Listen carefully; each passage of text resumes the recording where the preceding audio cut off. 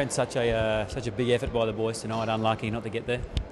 Yeah, it was. I thought we started off all right, but yeah, as we've been saying, we've been doing, not playing 4 quarters, but we didn't give up in the end. I think we were down by about 4 or 5 goals in the last quarter, and we kicked the last couple. So yeah, we've got to be happy with that. But again, can't accept the loss like that.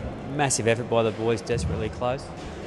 Yeah, it was sort of same like last year. We were up at half time, and I thought we were going to come away with the win, but I think we didn't really take our chances with our scoring shots. So I'm pretty proud of the boys.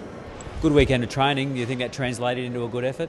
Yeah, definitely. And I think Friday, I think it was, we trained with real intensity and a lot of voice, and the boys were up and about. So I think we took that into the game, and it showed. Yeah. And you personally, mate, you looked a bit more comfortable out there tonight. Yeah, well, not having a pre-season, was fighting uphill. But first few rounds of the season, I was struggling a bit, and yeah, the more I train and more games I play, I feel I'm running out better. So yeah, starting to unleash the cannon again. Yeah, hopefully a few more times. So if there's a positive you take out of tonight, what is it?